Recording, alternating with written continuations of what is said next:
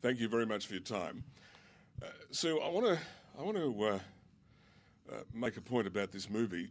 The story, as written in a book, is not as easy to get to the film, to a screenplay, but you people broke it through.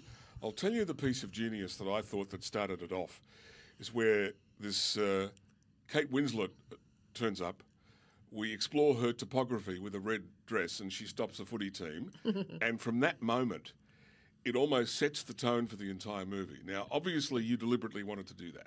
We did, yes, absolutely. We needed a frock to produce a sort of shock and awe effect on the town. Yes, and you did. But I have to say, like right at the outset, I mean, I read the book, years ago and fell in love with it and thought it was such an incredibly strong story. That landscape was just so drawn so beautifully, and then the idea of having the couture dressmaker and those frocks in that setting was just mad. But I honestly didn't know how this crazy story with all of those characters and all of those storylines could really come together, in a coherent plot, for the screen. I just knew it would make an amazing movie experience. But it was actually Jocelyn, bringing Jocelyn on board as the writer-director, and it was Jocelyn who understood the key to it, and that is it's actually quite a simple love story between mother and daughter. It's Molly and Tilly, and that's the emotional power. You get that right, and then you can weave all of the mad, characters and Your stories. casting of this was really a stroke of genius because you've got a lot of people who really are unlikely in their roles, but you've put them together and all these various eccentricities that exist in the storylines have all blended well. That must have been really hard to do.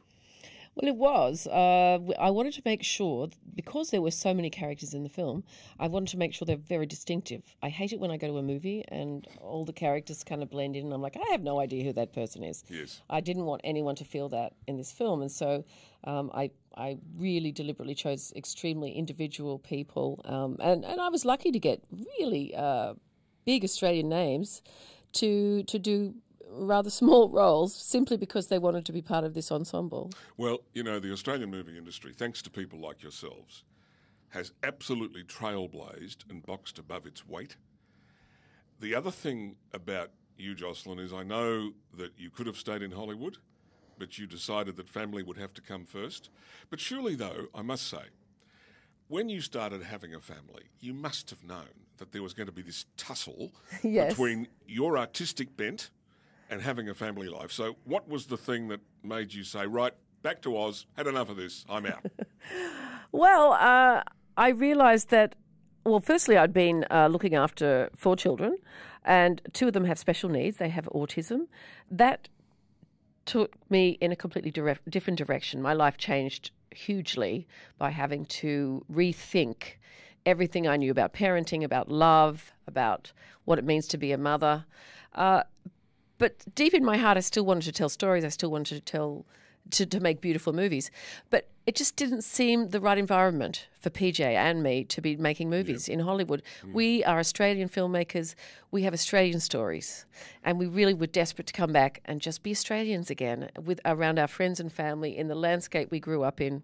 And I was just thrilled when I was wanting to come back, and then Sue says, hey, I've got this movie. Do you want to work on it with me? You did turn me down the first time, but yes, I did. Why? I didn't I'll tell you no why. for an answer. No, Why? I'll tell you why.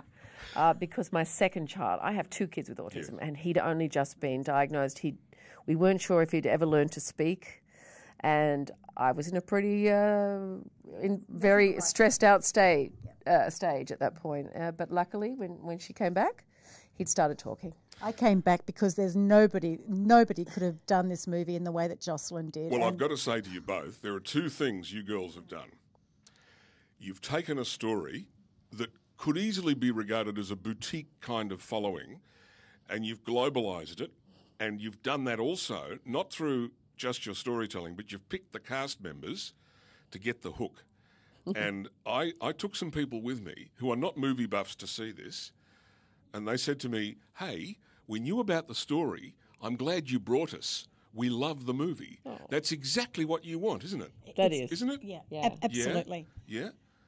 So what happens now? You promote the movie, people go and see it. It's got to go global, of course, because otherwise you don't get what you want. What happens now? Well, it's an Jocelyn? international. Sorry. Well, both of you. It is an international film, and I'm pleased to say that we've sold the film to around 21 countries internationally. It's fantastic. It opens in the UK in November as well. Tell us how important that. Tell the public how important that is that you've done that. You cannot finance a film that has that setting, that period, those beautiful costumes and that cast unless you raise a substantial amount of money. And you can't do that unless you can actually pitch the film to the rest of the world and pre-sell it, which is what I did. And I'm delighted to say that there are funny little towns all over the world where people can relate to this mad story. Yes. Now, I'm going to ask you both this question. From your point, Sue, what's your favourite part of doing this movie? Oh, look, the favourite part always for me is the early creative discussions and the discussions with, firstly, the writer of the book and then with Jocelyn and the imagining, the possibilities where you think, oh, we could do this, we could do that. Hey, we could ask Kate Winslet to do the role. And then the reality kicks in. And, in our case, we waited, for nearly 9 or 10 months for Kate. And thankfully she said yes. But often, you can have those dreams and they can end up in a pile of ashes, but you just keep going and going. And Jocelyn, for you?